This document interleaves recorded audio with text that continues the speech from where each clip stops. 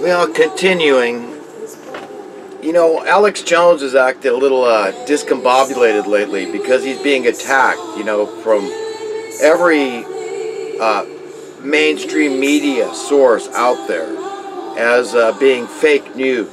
And, of course, I contest that opinion as fake news because I really believe that there are certain news sources that want the truth, the whole truth, and nothing but the truth. They don't want to report anything fake or phony. But when the truth is so over the top, okay, there's no way around it being sensational. When you find out that the top dogs, okay, are Satanists, okay, how do you convey that to the public without it being a little unsettling, a little traumatic, in fact? You can't. When you find out that there's a lot of these people in high places that are into this white slavery, this child, what do they call it? Pedophilia, and all this stuff, okay, that want to promulgate this sort of thing, that think it's okay, okay? These people are miserable. Okay, I'm not saying I know who they are. I'm not going to label anybody as being a Satanist or a pedophile without myself knowing firsthand. But this is the kind of stuff that has to come out. There are connections to these kind of people. This Jerry Epstein, whatever his name is, and his pedophile island, and all the trips Bill Clinton has taken on it. And then Hillary Clinton's, the Democratic, who was he in charge of the campaign, this Podesta character, and all his, spirit cooking. Look up that term, spirit cooking. Okay, this is bizarre, very unsettling stuff, okay? And, it deals with the black arts, black magic, and Satanism, basically, is what we're talking about here. Is that these people are tapping into this evil, okay? It's this abandonment of the conscience. And you're saying, hey, look, you know what? We trust in death. We trust in this hatred for humanity. We trust in chaos and crises. And we trust in the God of this world, which is money, which is Satan, okay? It's all one and the same. So these money printing class and the New World Order cabal, all their associated associates, okay, witting and unwitting, all these minions, they're all part of this establishment cabal that wants to keep humanity on this trajectory of going over a cliff and just committing mass genocide. That's all these people have up their sleeve. That's all they have. That's their will for humanity, is mass extermination. So understand that. How can that news not be traumatic? And I would cite, look up the Georgia Guidestones if you doubt what I'm saying. They want to get the earth down to 500 million. How are you going to do that without killing a whole lot of people? So that's who these elitist scum are. That's who they are, okay, at the very top. And if they're hobnobbing with the likes of the Bilderbergers and everything else, like these kind of people, then you know they're on the same page as these people. And that's who they are. That's who these people that want to protect and defend the establishment are. The people that are destroying the fabric of our society in America. They're trying to take us down the road of China or India or Mexico or some other, third world country. And they're very miserable people. And they want to spread that misery. That's all they've got to give because they are miserable. And they can, act like they're not, and with putting on a pretty face and all this. And, Alex Jones getting, he's getting... discombobulated by this Megyn Kelly, with Fox News, this stiff-lipped Megyn Kelly. And, she sickens me too because I don't like her attitude. She's got just this, even though I'm going to be the purveyor of fake news, I'm not going to get discombobulated. Nobody's going to, I don't care if Alex, whatever Donald Trump says or anybody else out there, I don't care. I get paid a lot of money. And I'm going to say whatever I have to say. And I'm going to be a good girl for my handlers. And any of these other sycophants out there that just say, look, don't talk to me. I've made gobs of money. And, don't tell me what's fake news and what's not, okay? But these people don't know.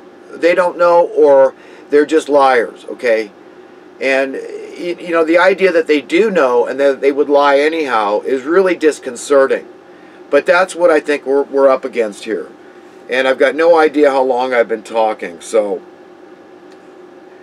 I'm going to start the timer now, but I forgot to start it originally, and I'm just going to guess I've been talking for about 7 minutes, I guess. But anyhow, you know, these tactics they're using on Trump are McCarthyistic tactics. Look up that term and you'll see.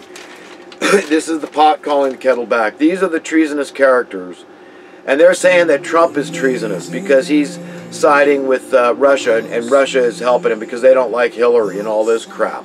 This is all they've got left. And then we got Nancy Pelosi's daughter working to steal these electoral, you know, these what do they call them? These electorates. You know, so you know, it's really coming down to some big scam taking place, and Obama seems on board with this, pushing this idea that, look, we've got to invalidate this election because the Russians were working for Trump and they swung it for him, so we need a new election, or we've got some constitutional crises we've got to confront here.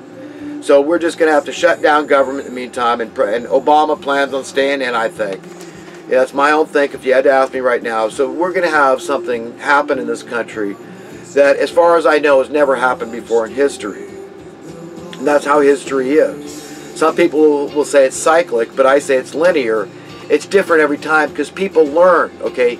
You can't stop information. You can't stop knowledge. You can't stop accurate education from going forward. Okay, it's the light of truth. It's God's way of making sure that good eventually prevails in this thing. So while there's similarities and commonalities about history, it's not cyclic, okay? It's a whole new thing. This is unprecedented. This point in history is unprecedented. So, you know, this whole idea that we really are reaching a crescendo, an end of an age, and the beginning of a new age, and all this stuff Jesus predicted, okay? And so many other prophets of old predicted. It's not unreasonable. It's not illogical. It's reasonable and it's logical to assume that we may be entering this era, because there's just a point where it just gets ridiculous, absurd that these evil people continue to run roughshod over humanity, over the interests of the public at large, and keep getting away with it. Just keep on just causing misery. That's all they're doing, is causing great misery and destruction and death through these dubious wars. Through the poverty, they create the crime because of financial desperation. All the debt out there, state, federal, individual debt, all the broken homes, all the suicides, all the abortions, all this stuff. This is all part and parcel of it all. Okay, understand the havoc these people are wreaking in this country, what they've been able to get away with so far, but eventually God's going to put his foot down. He's going to lose his cool, and he's just going to, you know, that's it. That's the end of the age. That's the time when his fury, his wrath boils over, and he can't take it anymore. So he separates the wicked from the righteous, which is perfectly fair. This is what he has to do. And the wicked ask the mountains to cover them. This is what they'd love to do, instigate a third world war where they go safely underground. They've got these huge underground cities built, okay, and while the earth is destroyed, and then they come out in a decade or so when it's safe to come out from all the radiation from, you know, this event that just destroys basically almost all life on earth, and what's left is going to be mutated from the radiation. But this is what they want to do, you know, and it's written in scripture that my people perish for lack of understanding. And that's what I see happening here, is people don't really understand, because it's so mind-boggling to understand just how wicked these people are and their designs on the whole earth. And that means the destiny of all humanity, what they want to do to us. So we've got to see Trump as a precursor to the return of Jesus. And you can say what you want about the man. He's this multi-billionaire. And yeah, there was a time I really thought, oh my God, not Trump, anybody but Trump. Okay, I understand, you know, the way people just want to negate anything that he says as being, you know, it can't be good because it came from Trump, you know. But, you know, I really do think the man is on the side of humanity, and he's on the side of America. And no matter where you live on this planet, you can be a good American by beholding constitutional principles of equality and justice for all, okay? And I believe God is a good American in that sense, that he believes in equality and justice for all.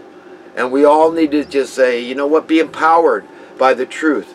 Be empowered by knowledge. And just decide we're going to be good human beings.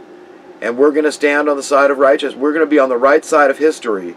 And we're going to expect good things from being on the right side of history. And I think I better wrap it up here. But anyhow, I hope everybody has a good weekend. And I hope I've given some food for thought and given my opinion. But I've got no interest in purveying fake news. I've got absolutely no monetary, financial interest in these videos I put out. I just want to do something to be on the record, so nobody looks back in history and says, "Hey, this guy here, he was a bad guy." Okay, no. No, I was on the side of everybody. Okay, that's it. I'm everybody's friend, whether you know it or not, and that's a choice any of us can make. It's everybody's prerogative to be a friend to everybody, to be a friend to your enemy, and to be tactful in how you correct your enemy. Sometimes they need to be excoriated, and sometimes they need to be corrected diplomatically and very tactfully. But it's only the Spirit of truth that can tell you and dictate to you as an individual how you need to go forth, how you need to expose the fruitless deeds of darkness. Just so you make sure you've done your job in warning the public and saying, look, don't you see that there is evil in the land? And if we let them have their way, what they're going to do to us? I have an obligation, I have a responsibility, I have a duty to not only my children, but to your children, to future generations, to everybody right in the here and now. I have a duty to you. And this is my contribution to putting out these videos. So God bless everybody. I do love everybody. I'm on everybody's side. And remember, there's hope for everybody. Anybody can jump ship at any time. So don't be condemning. Don't be, judge. We're all discerning. Be judging in the sense that we're discerning, but we can't condemn anybody. We don't know who's going to be condemned to hell. Okay, only God has that kind of wisdom. And the angels, who are called the harvesters of souls, these are the ones that are going to separate the wicked from the righteous. Anyhow, have a good one. We'll talk again soon, I hope.